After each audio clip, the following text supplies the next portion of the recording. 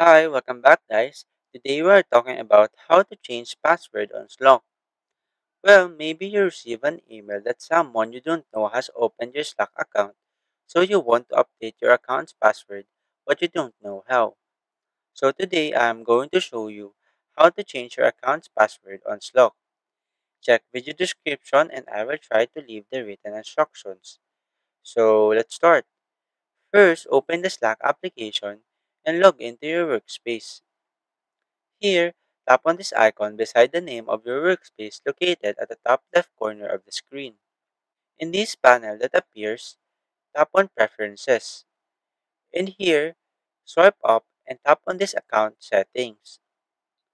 After that, you will be directed into this page. Here, you can see at the top this password section. What you are going to do here is simply tap on this expand button at the right side and an additional menu will appear below. Here, you will simply enter your current password in this box. After typing in, below, enter your new password in this box. It is important to choose a strong, unique password that is not easily guessable to help keep your Slack account secured.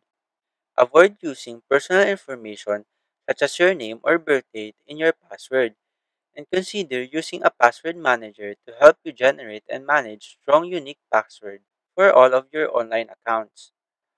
Once you are done typing in your new password, click on this Save Password button to save the changes.